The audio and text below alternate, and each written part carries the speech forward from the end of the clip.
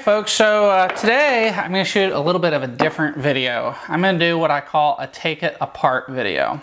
So I've had just a stupid number of failures of these Ryobi 40 volt batteries and chargers, and I've been really curious what's inside. So today we're going to take it apart and figure out what's inside.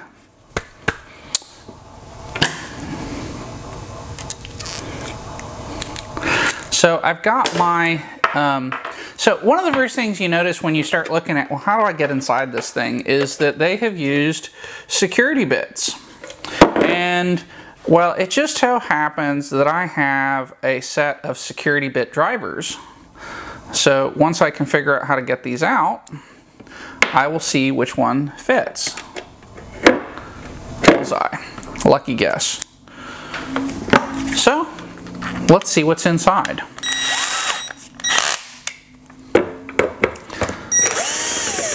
So I'm going to take the screws out of the bottom. I'm going to do the charger first. I've had 2 of these batteries go bad on me, and each time Home Depot wants to replace the charger and the battery. You know, it's beyond me. The charger is probably not what went bad, but I'm always fascinated by taking apart stuff like this to see how it's engineered and what they're doing. This is pretty clever. So what you've got in here is the screws that hold it together also are the PCB mount. That's a really clever design. And then it's a single circuit board, and one of the pins inside is disconnected. So looks like terminal 2 just has no connection on the inside on this charger. So let's go ahead and pull these off. Looks like we're going to have to use scissors to pull them off. And let's see what we got here. So there is a transformer with a single-sided circuit board. I can't imagine what cost you save with a single-sided circuit board. And there is a heat sink on, I don't know what that is. Probably some kind of a power transistor. And then you got another step-down coil here with a fuse that's soldered in. That's a really intelligent move. Fuse looks good. Bunch of diodes.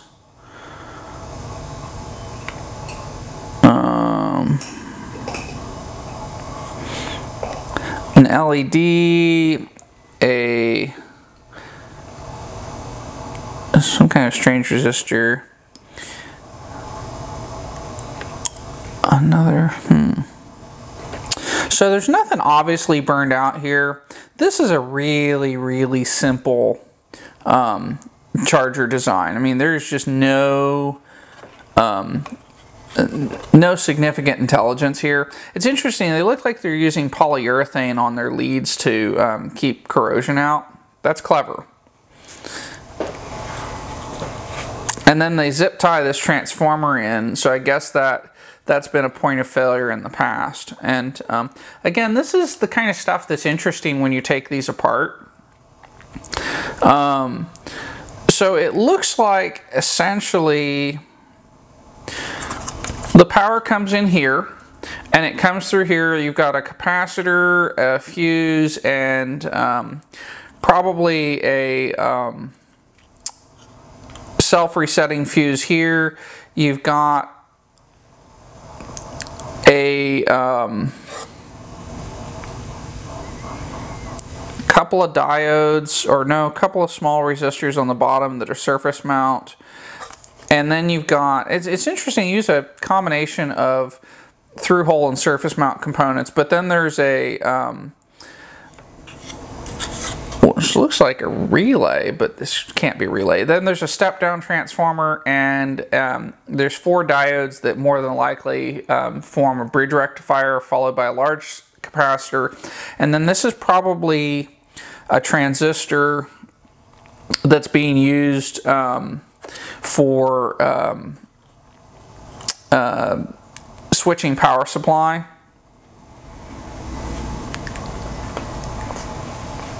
What I don't see is any sort of microcontroller that would indicate any kind of intelligence. So this is probably just doing level shifting.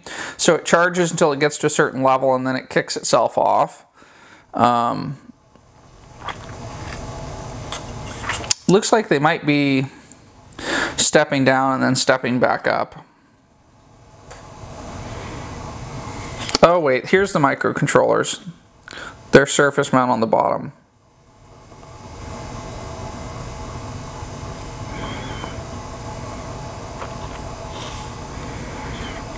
Yeah, so it is microcontroller and it's driven on this side. So, but there's nothing that obviously looks burned out on this. So, let me go get a magnifying glass. We'll see what. So, I've got a magnifying glass and an LED flashlight, and I often find the flashlight helps.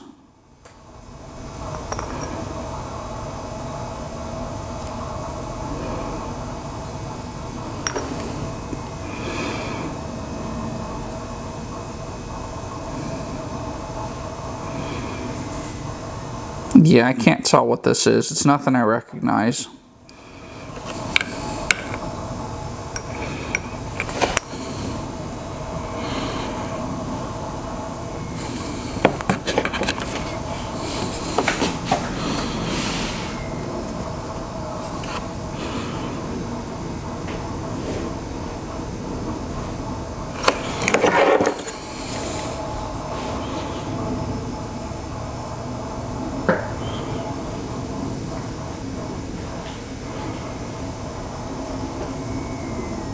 I don't recognize the other chip either.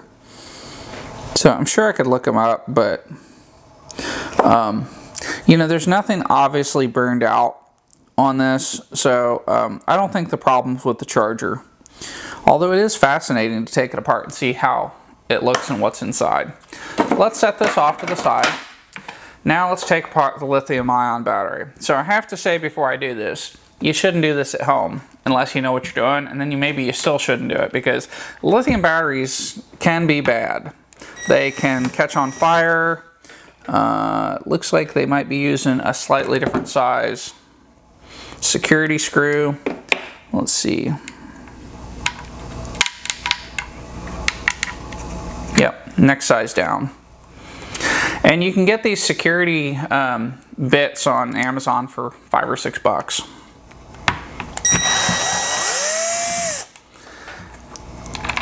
And I will be very interested to see what has actually failed in this battery pack, because this happens a lot. Ryobi has an ongoing quality control problem with their battery packs, and it's actually why I stopped using their tools. I like their tools, I thought they were good, but the batteries just don't last.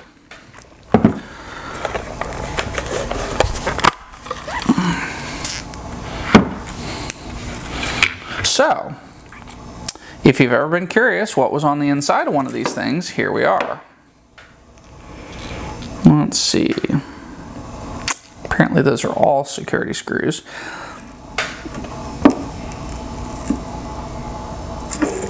So here we have a lithium ion battery pack. And I'll let you guys see what it is.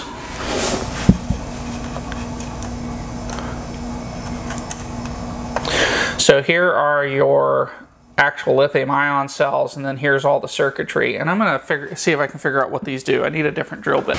All right, so I'm gonna get this circuit board out of the way because I don't see any other way to do it. So the indicator on the end is this little thing. I guess you push it and it uses voltage to determine where the cell is. It's cute. It's a little 4 LED relay, single layer board. You know, they certainly aren't spending any money on these things they don't have to. So let's go ahead and take this board off and see what's going on in here. I need something smaller than that. Alright, let me go look for a screwdriver. I'm also going to start a second camera so you guys can see what I'm actually doing here. So, got some Harbor Freight screwdrivers.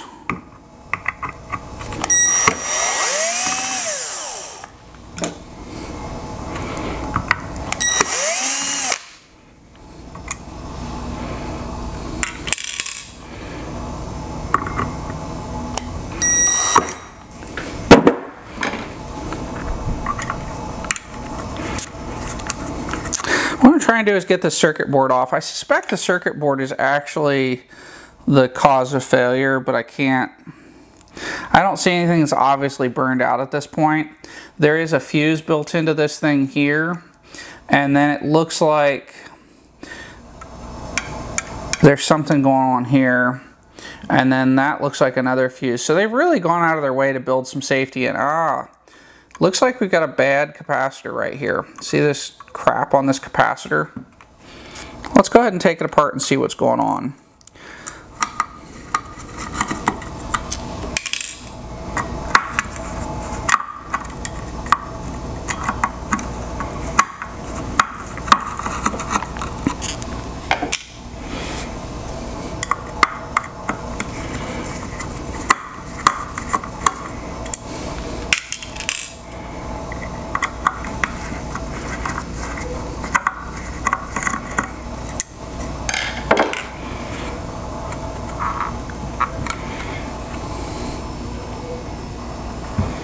I'm looking to see if I've missed a screw somewhere before I start prying.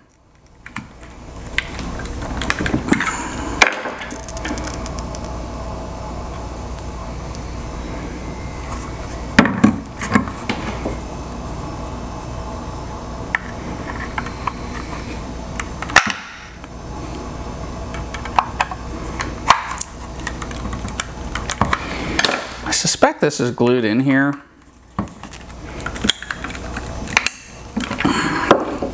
It's not glued, it's definitely in here with something.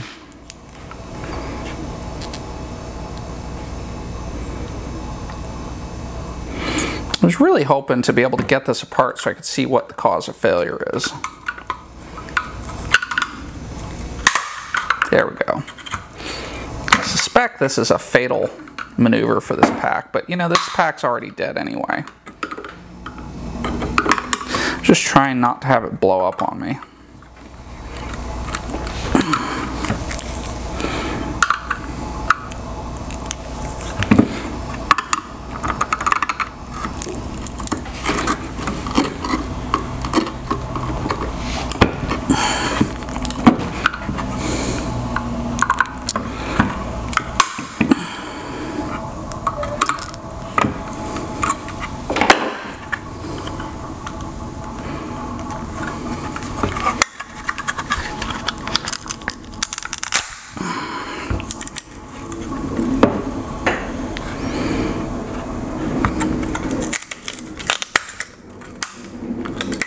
Well, if it wasn't dead before, it is now.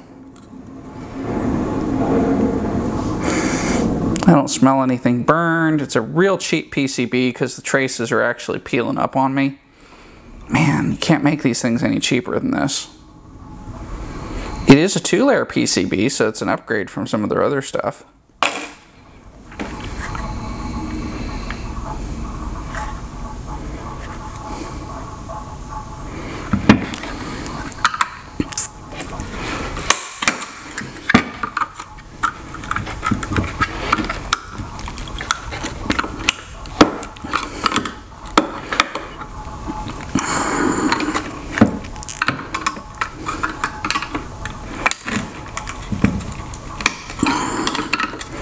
Real issue is getting something in here to pry on it with.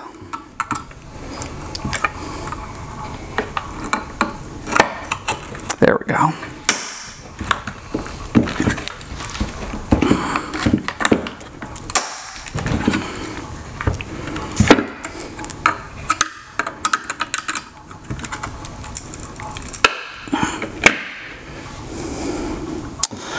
Apparently the whole thing just rides on here.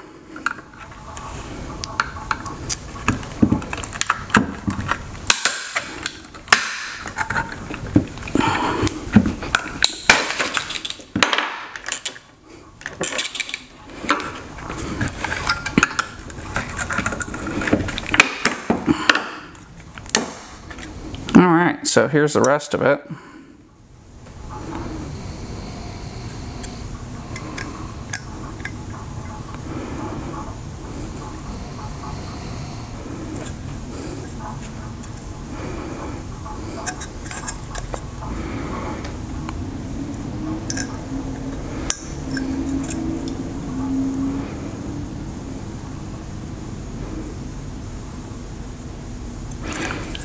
Be right back. All right, so I want to get my multimeter because I want to be able to test this. Well, first, I need to see if I can figure out how to get these out.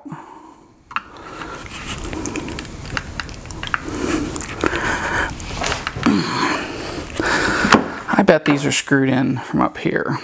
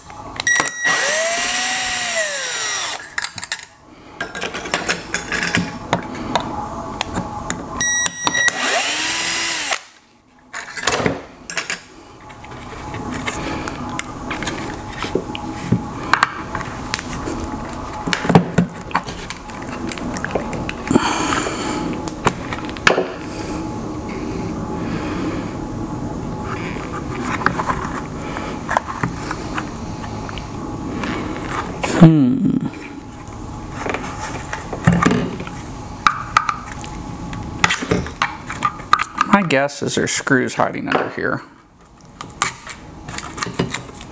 The only way to find out is to peel this back and see. Bingo! 2 screws. Even smaller.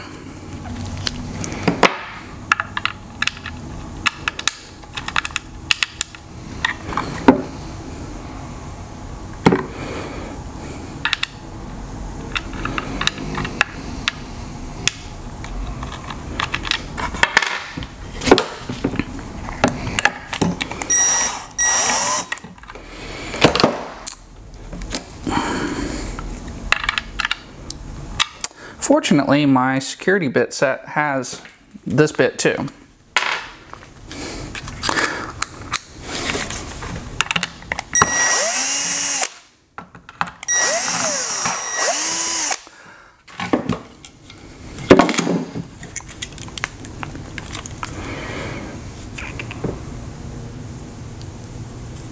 And we've got a couple more screws here, so we'll switch back to the larger bit and extract those. I want to take the battery packs apart. I think the battery packs are 20 volts apiece, and I don't think there's anything wrong with the battery packs.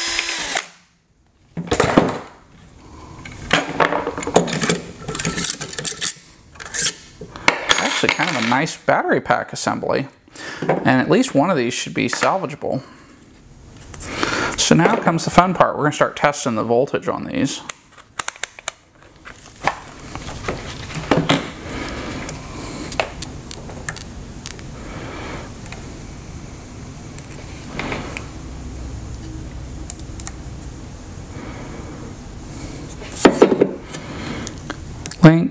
Link, so that one's 1.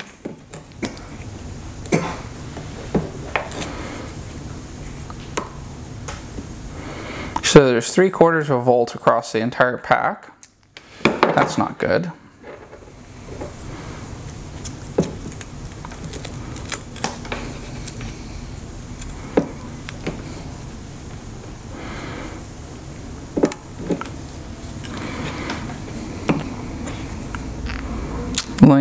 Link.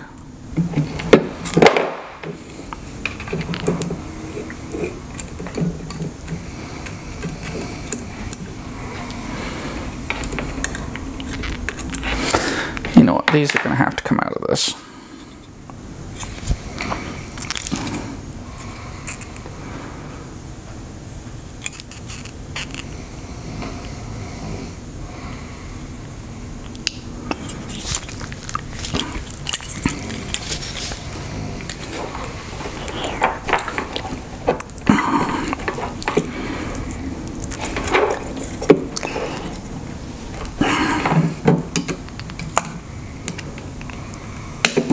So we'll just twist in these, and we're going to try to do this without damaging the cells.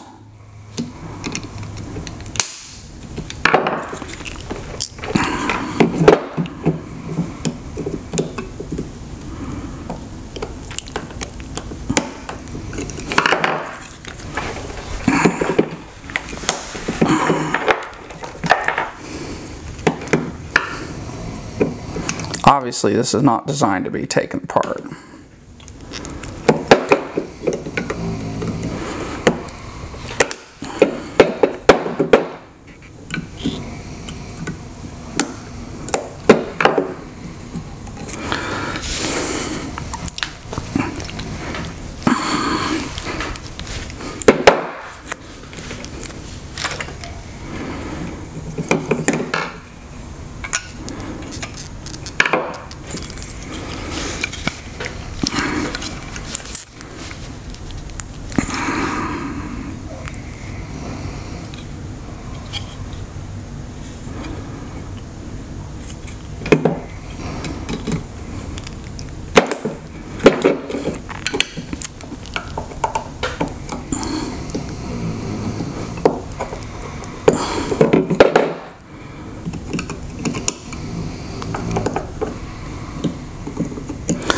Alright, I think I got these. Oh, man, I think they're glued in.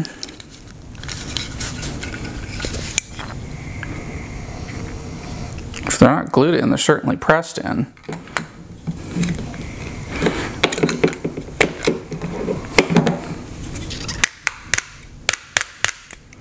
Yeah.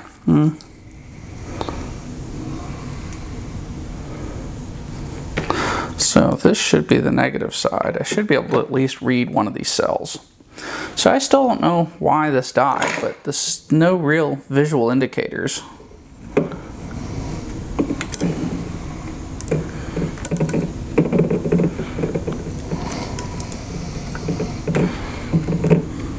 Nothing.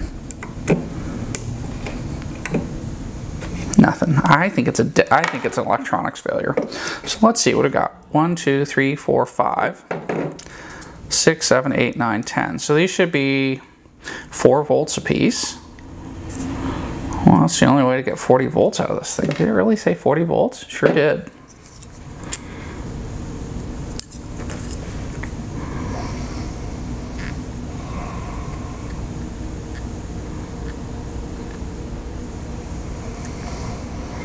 And they look to be serial numbered batteries. That's impressive. But there's no battery leakage. There's no obvious signs of failure here. I don't think the failure is within the battery pack. Unfortunately, I can't get these apart. I really hate to throw away these cells because they're really interesting. But it's is clearly, maybe these are welded together. Let's see if this will pry off. Oh yeah, these are welded in. So that's about as far as I can get it. So you've got 10 cells inside here that make up the battery pack for this lithium ion battery. And you know, if you've ever been curious what's inside one of these batteries, well, there you have it. So it's always kind of interesting to take apart dead stuff and see how they put it together. And you know, again, this is a fairly fascinating assembly. You know, there's a fiberglass insulator there, and it just goes together like this, and then this is the battery pack, and then it's held in with long screws. So what I'll do at this point is recycle the pieces that are recyclable. So the plastics can obviously go in the recycle bin, and the electronics will go in the trash. So it's not completely a futile exercise. I'll save a little bit of stuff from going into the landfill, but I have no idea why it died. The only thing I can think of is these must be so cheap for them that they don't even bother. They just send out a new one. And